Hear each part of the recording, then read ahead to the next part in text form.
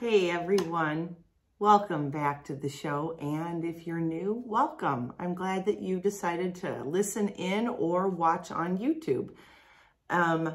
Just so you know a little bit about me, I am going on almost 4 years, this December, 4 years of becoming an above-knee amputee.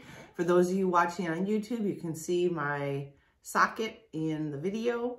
And because I've got it reversed, it looks like it's probably on my left leg, or my right leg, but it's actually my left leg. And I just thought really quick that I would kind of tell you a little bit about this show. I decided to start doing a podcast when I realized that my journey might help somebody else get through their journey. Despite the fact that I know all of our journeys are completely different, there are some things that we can help each other get through. And people that helped me, I feel like it's a pay it forward kind of a thing. So for those that were there for me when I was trying to make the decision for an amputation and getting through that whole process, I had months. For those of you that know my story, I had from September to December, the moment that I booked my amputation to the date I was having it, I had from September to December to think about it, worry about it, be excited about it, be nervous about it, scared to death, unsure, you name it. I think every emotion, and it wouldn't be unusual for me to just cry out of left field one day because the fears and everything that I had been holding on to kind of just overwhelmed me in some weird moment. So if you are an amputee, you understand what I'm talking about. Some of you may have lost a limb because of being sick or an accident. I elected to, after many years of surgery on a knee injury that didn't heal right, from karate, actually. So fighting ninjas and I hurt myself, then I lose my leg, go figure. But what I have found is that with my journey, I know that there is certain undertones that others may actually be experiencing. And in the past couple episodes, or at least the last episode, I did make mention of how the whole insurance game could be several episodes. Now, I am by no means an insurance broker or work with an insurance company, but I've been there and I've been through all the rigmarole and all the baloney that they put you through. And I thought that this episode, you know, it was kind of funny. I woke up this morning and I thought, yeah, you know what? The Beastie Boys said it right. You have to fight for your right, but not to party. Well, yeah, you can do that too. But to get your prosthetic and get through the whole insurance game. So today's episode is about fighting for your rights. And it really is a fight. Before I jump into this, there might be some of you that have listened, and last week, you know I was running a day late because I am fortunate enough to know someone that has some horses and one that I've kind of adopted. But my friend's big old guy, last week, I don't know, it was Monday or Tuesday, when I went over in the morning to kind of hang with them and work on training, he was laying on the ground, which most horses do. The only problem is he's like 25 years old and he has a neurological disorder on his back hips. And when a horse, and he is like almost 17 hands, so he's a huge horse. When a horse that size with neurological issues in the hips goes down to roll, they tend to have a hard time getting back up. Well, this was one of those days and he wasn't getting back up. And I guess something new to me in the horse world is after so many hours of them being down, it gets to the point where do you have to put them down? And it was heartbreaking, to say the least, to watch my friend, that was her baby, to see her in such anguish and pain was heartbreaking to me. And all I could do was cry with her. All I could do was wet him down with a wet rag because he was just in the sun and he was warm and sweating, and pray over him. You know, the best thing I can do when I don't know what else to do is I pray. And I just want to let you know that Romeo is still with us. And I was feeding him carrots this morning and loving on him, and he looks bright-eyed and bushy-tailed for 25 years old, and we believe he had a couple strokes, and so he looks pretty good for all of that he's been through. So I'm excited to announce that, and I wanted to let you know, because I know that last week when I was a day late, I did tell you why I was a day late, and I didn't want you to worry about my horses. And my friend is, you know, trying to spend as much time as she can, because she knows time is fleeting now that he's had a couple strokes. And so now is the time to embrace each of those moments that we so much take for granted. And ironically, yesterday, a Facebook memory of mine came up. The same year that I elected to take my leg was the same year my mom passed, and my mom and I were best friends. And I just remember that 2 months before she passed, yesterday, 5 years ago, we surprised her. My younger son and I surprised her, and I've never done this, but we didn't tell anybody in the family we were heading into Chicago from Arizona. And we Ubered from O'Hare Airport and the Uber was great. He let us stop at Starbucks to bring Starbucks. And I said it was my longest coffee date ever, my longest journey to a coffee date. And that, I'll tell you what, that moment, to see that come up on my timeline last night was, it was a gut punch that I wasn't expecting. I hadn't been on my phone at all yesterday, and just got really wrapped up in all the things around here and my kids. And when that showed up last night as I was getting ready for bed, the wind got knocked out of me, and all of a sudden it was like it was yesterday. And so when I say you got to live in the moment, you got to live for the present, because you don't know what tomorrow brings. I know it sounds so cliche, but I really hope that you enjoy the journey you're on, no matter how horrible it might be at this moment in time. There is something to be said about the fact that you have breath in your lungs, and you can make a difference with someone else, in someone else's life, and you can make the most of your own life, no matter where you're at. So with that being said, let's jump into this, because you know what? I want you to hear what my journey was on dealing with insurance companies, and with the best advice I ever got. I know there's some people that get into our social media groups that say, you know, I'm a possible candidate for an amputation. You know, I have so many problems. Will this fix all my problems? And, you know, I will tell people, you know, they'll say, will I be normal again? There is no such thing as normal in real world or after amputation. There is no normal. There isn't, this worked for him, so it must work for me. This worked for her, so it will work for me. Everyone is totally different. Well, one thing I can tell you, for those of you watching on YouTube, you can see my little pup curled up. That's my old girl, my 12-year-old Chihuahua. She's curled up on the bed behind me. One thing I can tell you is that no matter where you're at in your journey, you might be in the midst, and I do know several of you right now that you've had your amputation and now you're waiting, and the waiting game could be possibly the worst. Now, I know there are many of you that are listening overseas, in Europe, in Australia, you know, in Asia, Canada. I know everyone has different health care, so I can only obviously speak to what I've dealt with here in the United States. And so I'm hoping that even if you live someplace different, or you have different insurance or a little bit different circumstance, there'll be some kind of information that you can take from today's podcast that will help you out. One thing that I'll tell you, there's my general practitioner. He was awesome. We got very lucky when we moved to Arizona. I needed someone right away for my son, and we found someone right away.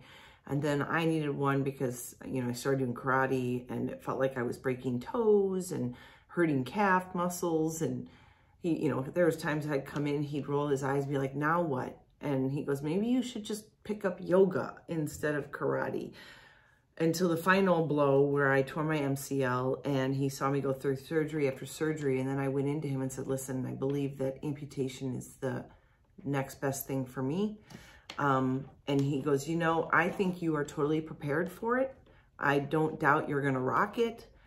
But he goes, the one thing that most people forget to deal with, because there's the emotional side, the mental side, and the physical side. But there is one more aspect, and that is the insurance side. The insurance side is probably worse than any of those, because we can handle what we need to handle because it's what's going on within our own body, right? My emotions, I'm in charge of my emotions. I'm in charge of the way I feel about things. I'm in charge of the way I handle my body after amputation and, you know, using crutches, wheelchairs, getting around before my prosthetic. What I can't control is the insurance company. Now, with that being said, I will tell you that was probably the best advice I ever got out of everybody I saw.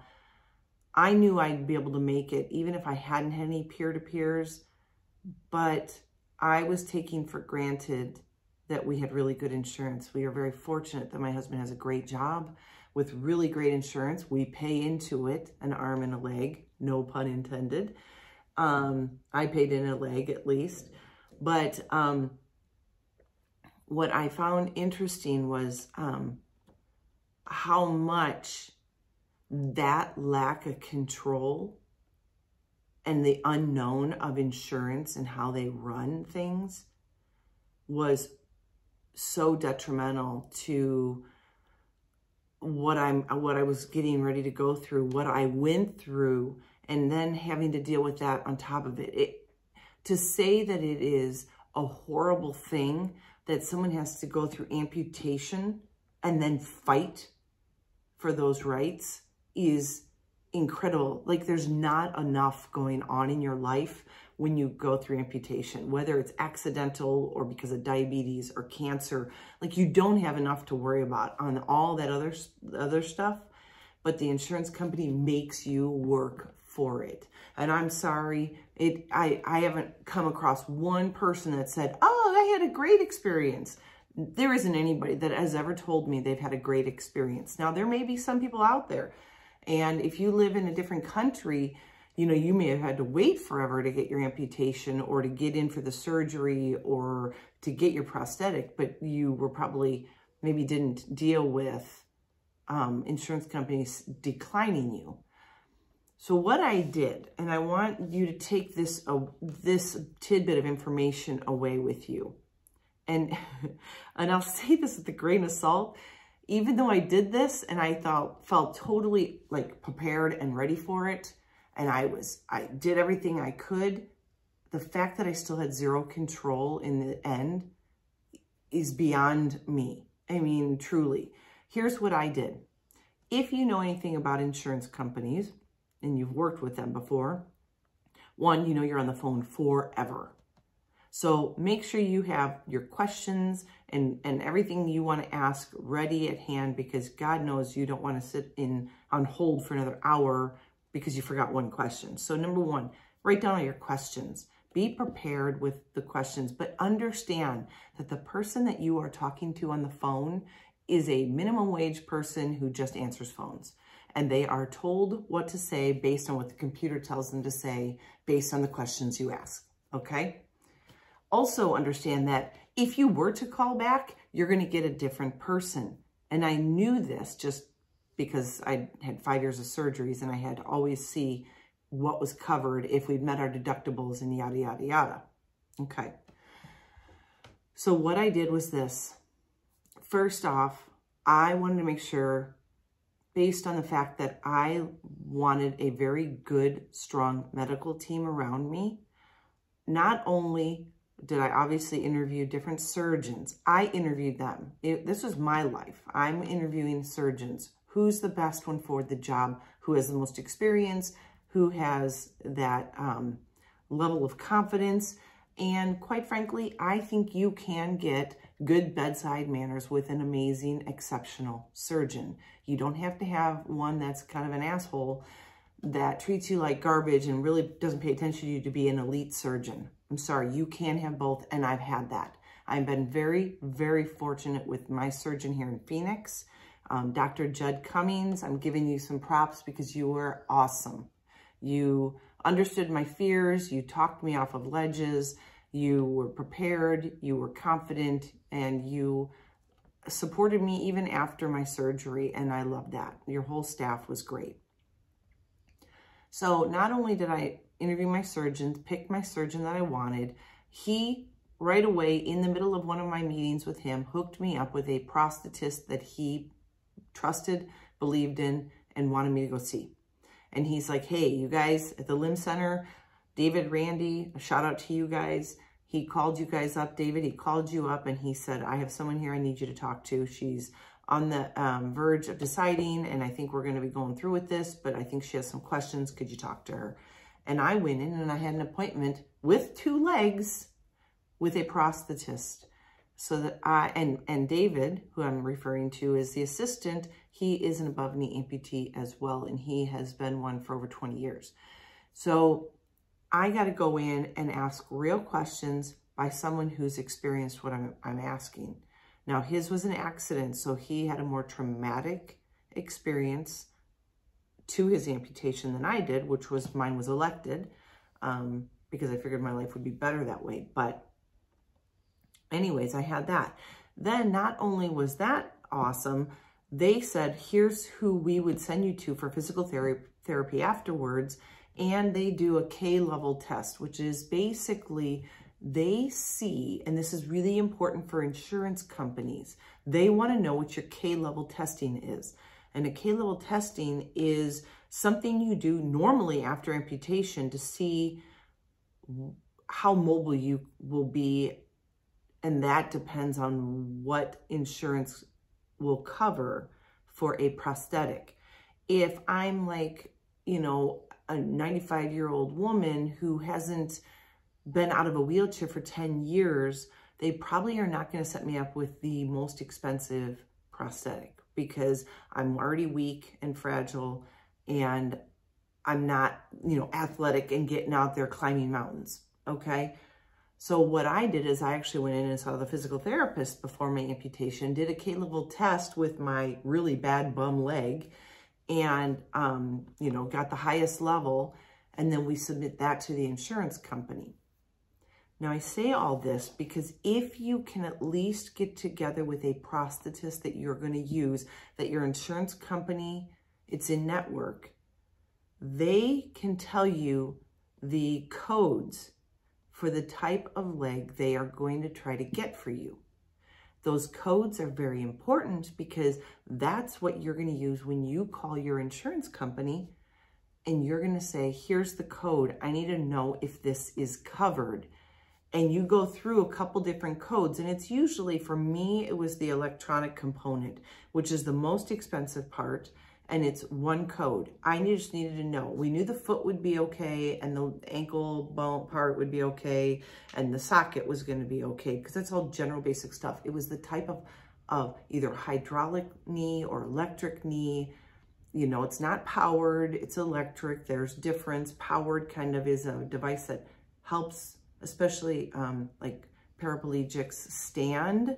It's powered. It actually thrusts you up into standing and helps you walk. If you've ever seen any of those, almost like leg braces they put down on both sides to help people that can't walk. Those are powered. Mine's electric because it's plugged in, but it doesn't move me. I have to move it. Okay, so you need to know the difference between powered and electric. And then hydraulic is kind of the most, or the cheaper of them all. And it basically doesn't have the devices and the capabilities to control your gait. You have to do all that and be very careful how you walk. And there's lots of people that use hydraulics. One, because that's all their insurance covers, or two, because that's their K-level testing that they tested too. And that's all the insurance would cover. And they're expensive. No matter what kind of leg you get, it's expensive. So once you know the code, here's what I did.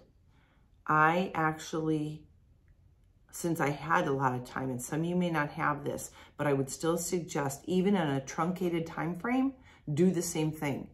I called the insurance company, I think once a month. I had 4 months. I called them 4 separate occasions and asked the exact same question. Here's the code that my prosthetist gave me. This is the leg, the knee I need to get. Is this covered by my insurance? And they would go in, they'd go into our insurance, we had our plan, and yes, it's covered. Okay, you sure? That is, I need that component. Yes, it's totally covered. Awesome. Hang up. A month later, I'm like, I'm just going to call again. I know I was going to get somebody different, so I wanted to see if the second person would give me the same answer. And I didn't just get someone that was like, yeah, you're covered, you're fine. Because they really don't understand how that's going to affect us in the long run when it's just their day job. So then I called a second time, asked the same question. Is this code covered? Yep, it is covered. Under your plan that you have, it is covered. Awesome. November comes. Called again. Hi, I'm just calling. I wanted to make sure. I've called before, but I just want to make sure that with my plan for our insurance coverage, that if I go through this amputation, this code is covered. Yes, it is covered. And then I did it one more time in December. I think my surgery was December 18th. I did it at the beginning of December. So 4 separate times, 4 different people, 4 yeses, it's covered. That's what you need to do.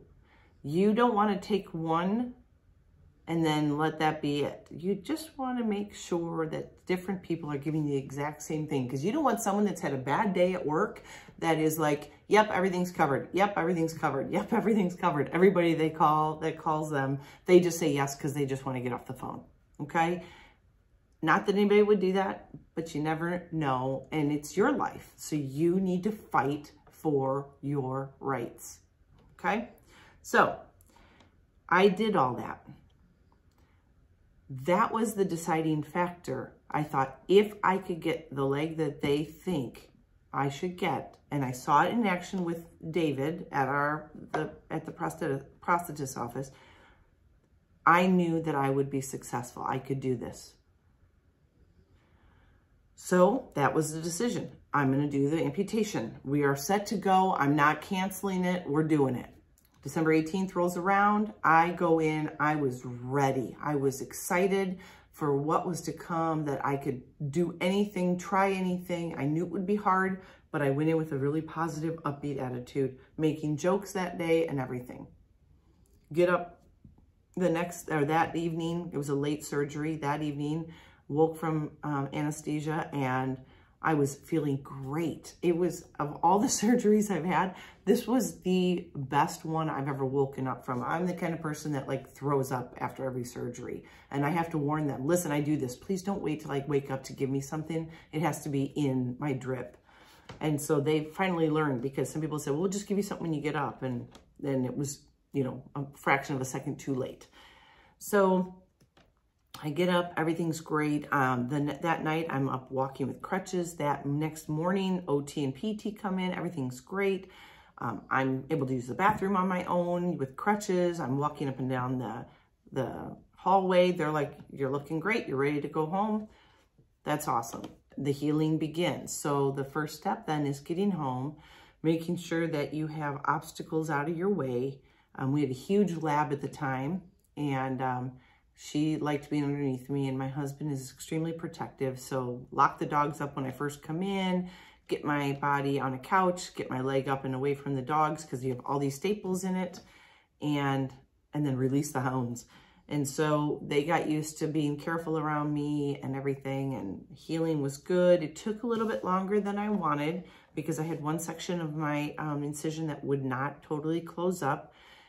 You do not want to be putting on a prosthetic on a semi-opened wound, and that is so hard to be patient because you're getting used to not having that excess weight. So when you have an amputation, like for me, I lost about 10 to 12 pounds of mass. Like that's how much my leg that was missing weighed. So your body has to find its new equilibrium and balance. You got to build up the strength, your arm strength, and your leg and hip strength. Your core has to be top notch. You know, you have a hospitalist that comes to your house, checks all your vitals. I had a PT come to the house and work on some basic things, talk about phantom pains that I was feeling, tried mirror therapy, yada, yada. When I finally did get the staples out and it was time to move forward, we put our request in for my prosthetic probably a month before I was ready to get it. Like, it was just before I got cleared so that we weren't behind and waiting more than needed. So once I started to heal and they said, okay, you got a couple more weeks, that's when we started the paperwork. And believe it or not, it came back as denied. And I was like, excuse me? And Randy and David are like, they denied it. I'm like, how is that possible? 4 different people on 4 different occasions said it would be approved because it was covered. Well, they're saying it's not covered. Now is when you hear this from your prosthetist, but it's really your fight now. And I'll tell you what, talking about it just still, it kind of just deflates me and exhausts me. I know there are people that go months and even years before they're approved, depending on their insurance, depending on how much they pay into insurance, depending on what kind of leg they want to get, depending on where you live, depending on your economic status, etc., etc. But I'll tell you what, I wouldn't wish any of that time frame, whether it's a day of being denied or a year of being denied. There is some serious mental anguish that happens, and the emotional drain was enough of a gut punch, and it destroyed me for a month. For a month, I was in charge of my destiny, and that's when I had to fight. And I'm typically not a fighter, but you know what? This was my life. This is what was going to become of me. I called every single day, Monday through Friday, asking about this. I even called the insurance person at Autobach, who my leg is made by, and asked him for some help. He was the one that actually found out why it was being denied.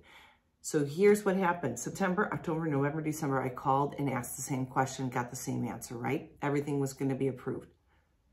In January, a brand new year, they decided to rewrite their plans, and they put my electric leg under powered, and powered is not approved in my plan. So no matter what I did, this was just the game I was going to have to play. And I fought, and I'll tell you, Friday afternoons were the worst, because if I didn't hear anything back Friday after my call, I knew I had to wait Saturday, Sunday before anything would happen, and Monday I'd start all over again. I ended up going through a manager to the manager, and a manager to that branch manager. I talked to the highest up people. They were all good. They were all very helpful, and they wanted to fight for me, because it isn't their, it is what they are told to do and say based on what the company's policy is. And they just work for the company. They aren't the ones that make the policy, just like the person on the phone does not make the policies. They just read what it says in the policy. They translate it to you so you can understand it. That's it. So I had people, what I did, and this is key, I let them know, because they wanted to know what my policy number was, what my number was, my insurance number. But I made them realize that I was a normal person.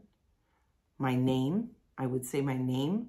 I would let them know I was a mom, that I had things I had to do. I had to be able to function. I had to make dinner with crutches. My wrists were starting to hurt from the overuse of crutches.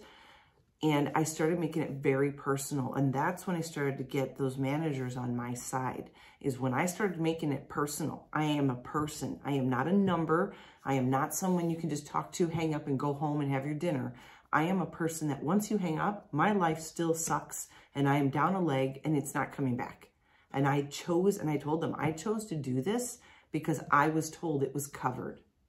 And because they decided to change their plan after I made the decision, after the surgery happened, they changed the plan on me. Now, one thing you have to remember too is that insurance companies, when they call, they say this phone call will be recorded for quality assurance, right? Well, guess what? They were able to look back and they said, yeah, you know what? You did call 4 times and each time you got that answer. That helped me immensely. But ironically, when I got really frustrated and wasn't getting answers, I said, I would like those transcripts. And they said, you would have to get a lawyer and subpoena them. My own transcripts, I would have to get those. So you may even think about getting some of this in writing by email and also audio recording the conversations that you're having, like putting it on speaker and recording what you're talking about with this person on the line just to cover your own butt. Whatever you have to do, because no matter what I did to prepare, I still got the rug pulled out from underneath me. Now, here's the kicker. They finally agreed to doing it. And you know what they told me? Keep in mind that at the time I was 48, they said, all right, we're approving it because of what had happened and you called and you were told it was covered, but this is a one-time deal. Anybody see a problem with this being a one-time deal? It's an electronic component. I'm only 48 years old. I'm hoping to live to maybe 90. I'm not sure these legs were meant to last that many years without crapping out. They're electronic.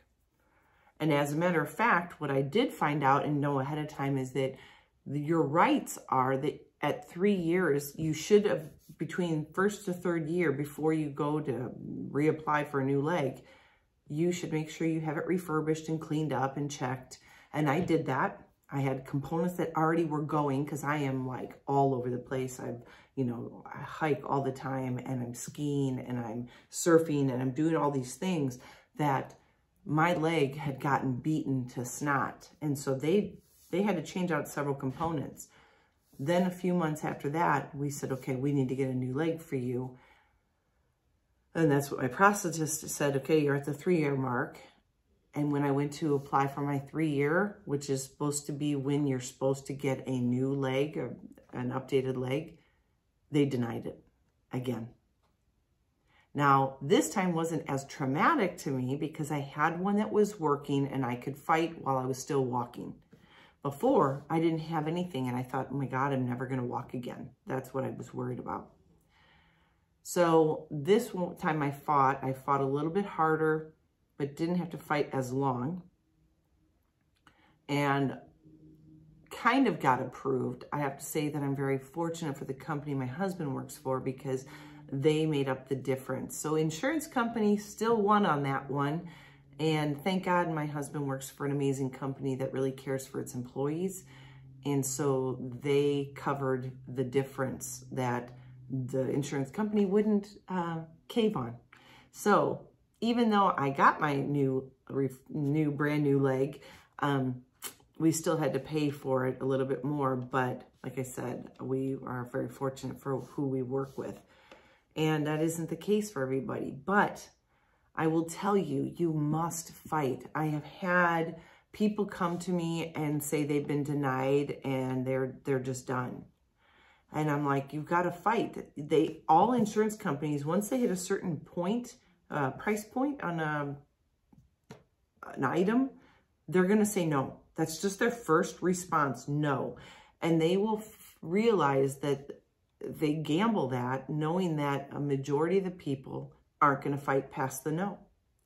But you make enough stink and it's that, squeaky wheel gets the oil.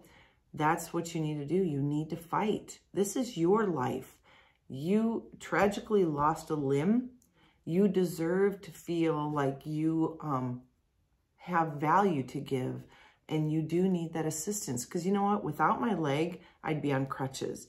with the crutches, I was noticing my shoulder joints were hurting more and my wrists. I was getting carpal tunnel. So then I was going to PT for carpal tunnel during that time of healing.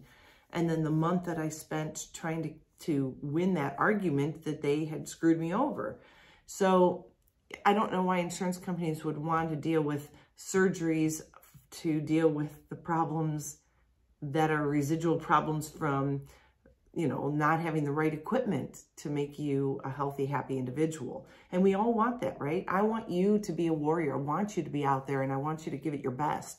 No matter how hard you go in life, you still deserve to be able to put in money to an insurance plan and then get rewarded for that when you need it most. They shouldn't make people that are already struggling with the life they've been dealt by making them work even harder just to get some basic necessity. And I believe that mobility is a basic necessity. Like food and water, mobility makes people happy.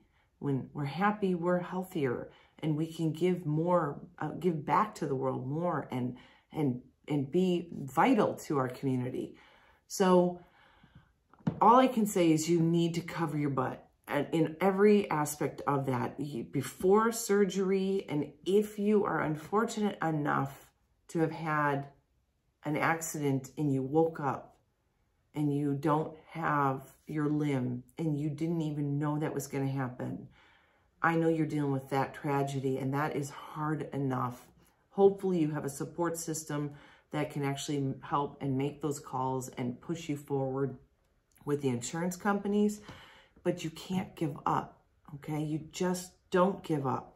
They say no to everyone. I mean, my legs, they say, cost $60,000 to $100,000. I don't know where they get these numbers. It's insane. But they are going to say no to that because that's a big chunk of change for them that they can keep for themselves. And I'm sorry, that is what the insurance companies do. They want to say no first. And then if you say, oh, okay, they just won and they don't have to worry about anything else and they just kept all that money. They didn't lose it. But they're going to be listening if you keep calling and pushing and make it personal. Make your name known and tell them, you know, you get off the phone and guess what? I've got to try to figure out how to make dinner for my family on crutches. Do you know how hard that is to move from one section of the kitchen to the other with a pot of water for pasta even? You know, I mean, I did it. It's hard. And it's kind of dangerous too. I think I had pretty good stability and core strength and leg strength because I hurt myself in an athletic event. And not everybody is that coordinated. I know a lot of amputees, even younger ones that don't have that same coordination. I mean, you've seen people, right? There are people that are coordinated and some that aren't. You take away a leg, you take away the balance that God gave us. Some people do not ever get a grip on that. And I know several amputees that end up falling and breaking wrists and stuff and ripping up their skin because they fell, you know, just when their leg is off and they were on crutches. Crutches can be very dangerous. So anyways, that is my soapbox for today. But I'm hoping this helped you see that you can fight and you can win. But you need to understand that you are more valuable than all those things combined and that you deserve to have that mobility and that reassurance that you can move forward in life with the right equipment that, especially if you're paying into an insurance, you should be able to get. Like I said, everybody comes from a different part of the world and everybody has different types of insurance plans and economic status. But I think in a nutshell, pushing for your rights, being that squeaky wheel, you know, give them a headache. I mean, you know what? I know it stinks, but do you want to try to live your best life or do you want to just roll over and let somebody dictate what your future holds? You deserve better than that. So I hope this helped you. Really no call to action today because I just fight for yourself, okay? That would be your call to action. Fight for what you want. How badly do you want it? How badly are you willing to fight? Because insurance is going to make you fight. They just will. I haven't heard of anybody yet that has gotten what they needed and what they asked for that kind of money right off the bat without a little bit of a fight or a little bit of a roadblock. So be prepared, fight for yourself, okay? Stand up for yourself. And if you struggle doing that, hopefully you have a spouse or a support system around you that can kind of lift you up and push you. And if you have questions, reach out to me. I'd be more than happy to talk to you one-on-one and see where you're at and what you need to do to make this work for you. Like I said, I'm not an expert, but I've been down this road. I've had to fight. I know what it feels like to feel denied and thinking that my life will be over at that point in time, and the heartache that belongs with that. And so if you need anything, please jump and reach out to me, DM me, whatever it takes, but fight for your rights, okay? Like the Beastie Boys says, fight for your right to party. Fight for your right, okay? Insurance company doesn't deserve to do that to you. I hope this helped. I hope you have a beautiful week. I hope you're enjoying the change of weather, the time change. We in Arizona did not have a time change. I love that. I love that my Chicago family is now only an hour difference from us versus 2 hours. And yes, I am the crazy person that already has all of her Christmas stuff up and Christmas music going. Not all the time, but occasionally some Christmas music going just to, you know what, if that brings me joy, then that's what I do. And my kids love it. So we are the Christmas folks in November. Well, I hope you have a great rest of your week. And as always, be healthy, be happy, be you.